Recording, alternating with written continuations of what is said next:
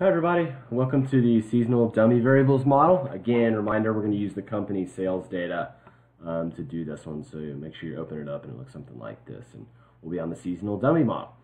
So what it wants us to do is estimate the following model and discuss the results. So it looks like we want predict units sold, we have our old friend the time variable, and then in quarter 1, quarter 2, quarter 3 dummy variables, and then as a bonus we'll check the residual plots. Like, okay, well, looks like we're going to need all of this. So again, copy, then we'll move it over here, and so we'll paste it. First thing we always want to do with any sort of time series data, any models like this that we have to create T, is organize it, and so that it's oldest to newest, and create that time variable. So again, you can go to the home or the data tab. I think I did home last video, so I'll do sort, and then make sure we do date, oldest to newest. And then again, to create T, we just go over here, and then the oldest gets 1, next one 2, next one 3. Once we're there, we can double click it down.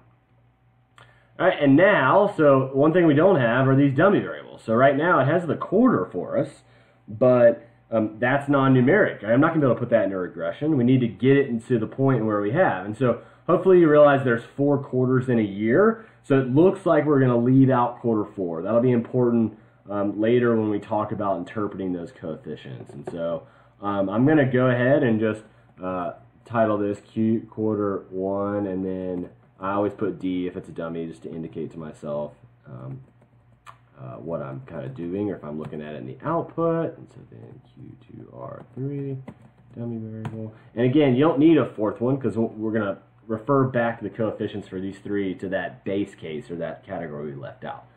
And so what we need to do is, essentially, if it's quarter 1, right, I want this, right, this to be a 1. If it's not quarter 1, right, if this was not quarter 1, like this one, it should be a 0, right, or if it's any other quarter. And so a couple different ways you could do this. The easiest way is just an if command. So equals if, and I'm going to go the long way. So if this cell equals, and then a quote, and so Q1 is what quarter 1 will show up in here.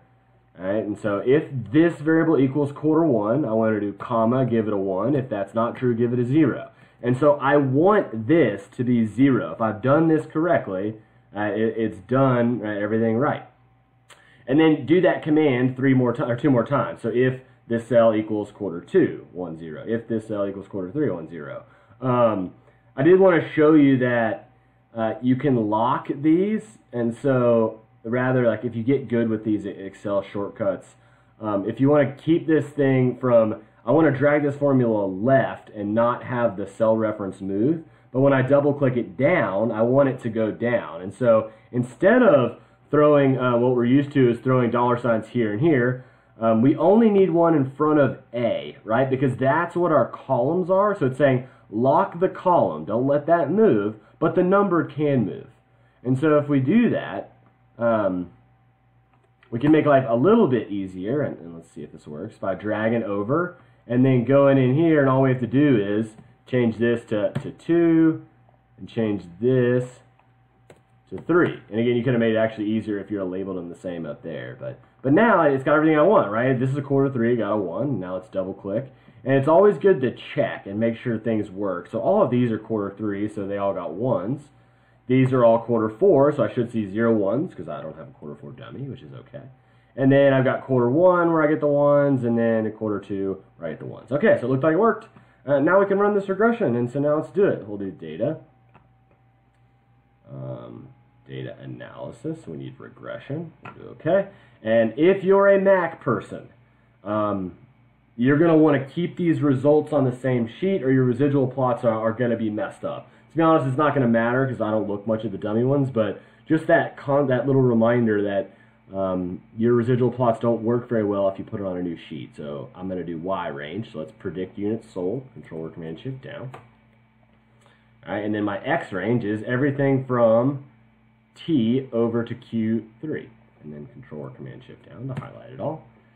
And then we did have labels, and then let's go ahead and put this where we want to put it. So let's do it, let's put it here. And then the bonus was talk about the residual plots, so let's do it. So we can do okay. All right, and so you should get an output like this. All right, so before I kind of move my attention over to the residual plots. We can just talk, general, these things are the same, like our goodness of fit measures are pretty consistent. Now, it's how would I look at these? So first I'm going to look at T. It's got a p-value less than 0.05. So this is kind of like the trend model we talked about. We could say as time increases by 1 day. Again, remember that T variable counts up by each day. It's weird because we have quarterly data as well.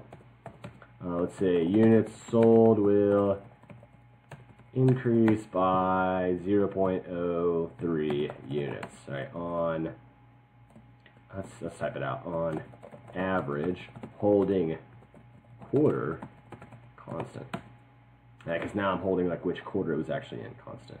And now we can look down like, well, let's see like which of these I might want to interpret. So this has a p-value of 0.71, right? So I'm 71% uncertain, or I'm only 29 or 28% confident that this is statistically significant. What that means is, remember, quarter 4 is what I left out. I cannot say, or I cannot prove that there's a difference in units sold between quarter 1 and quarter 4, because that's quarter 4 I left out. And then quarter 2, kind of same thing. This is a little bit closer, so maybe if I had a significance level of 0.10, I could say there's a difference between quarter 2 and quarter 4. But again, we're used to 0.05, so I won't interpret these. Quarter 3, very small p-value, so here, how I would interpret that coefficient would be, so sale, again, you can say this a bunch of different ways, but I would say sales in quarter 3 are 24 units. Again, I'm looking at this coefficient, units higher than in quarter 4. We got to make sure we reference back to our base case, that category we left out. So then on average and all else constant. Right, so I've been able to show that there's no real big difference between, or no statistically significant difference between quarter 1, 2, and 4. It's only a difference between quarter 3 and quarter 4. And so that's the basics of this simple model. Let's go look at our residual plots. So hopefully these don't freak you out. Some people it does. Just remember along this x-axis, it's just the values that your variable takes. Well, dummy variables only take 0 and 1. So to be honest, I just delete these. I don't really care much for them. And then I go here. And now look at this. And so what I'm looking for is, does that look random? And to me, I mean, that looks pretty random. I honestly don't see a lot of patterns there, and so we don't really need to fix it. One other model that you could run, and this is the last thing I'll talk about, and where life gets a lot more complicated, just because, again, there's a lot going on with that log transformation, is what if you wanted to do ln of units sold? You could do that, right? You could do that, and it'd be easy. So let's do it really quickly. So insert, and then hopefully this is easy for you all now. So units sold.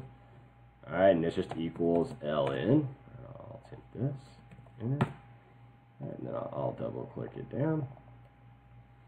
All right, now I can run the regression. Here's my y, here are my x's. And so data analysis, and then regression. My y range is ln of units sold. My x range are these. Workmanship down, hit enter. And now I'm going to put this on a new worksheet and do OK. All right, and why this one becomes a little bit more problematic is, so two things. So remember, this is now a log-ln model, which means a couple things. Number one, all right, if we are making predictions, we will need the exponential and the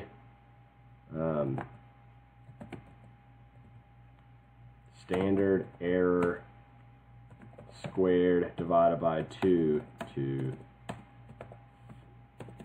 for the fix.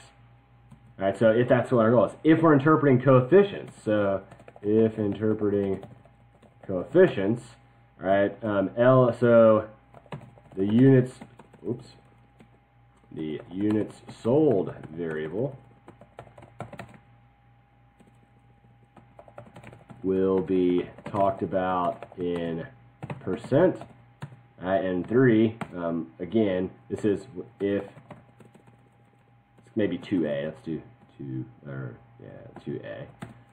If interpreting coefficients, we will multiply all the ones on the right hand side by 100, as long as you didn't have any other like ln in here. And so for example, all right, and so if this coefficient, I would say, again, let's assume it's statistically significant. We would say as time increases by one day, oh great, units sold increases by, and it's this number times 100, so looks like 0.0161, and then percent. That's that top portion up here, right, the log-led model, and again, on average and all else constant. And same thing for the dummy variable, so it looks like maybe here I would say, so sales in Q1 are, again, we have to multiply it by 100, so 30.339%, again, units sold is percent, lower than in Q4. All right, and I guess maybe I should put 3 in here. I can't compare this to previous model with the given adjusted R square or standard error. These things here, all right, because in this case Excel is predicting the natural log of units sold, and so you'd have to go through that whole process of calculating a new adjusted R square if you wanted to compare it back to this linear model here. So you could do that, and right, it might be that that model is more accurate, just it does require a lot of work, but I figured I would show it to you that way. It didn't come out of the blue if you wanted to try it. I hope this was helpful.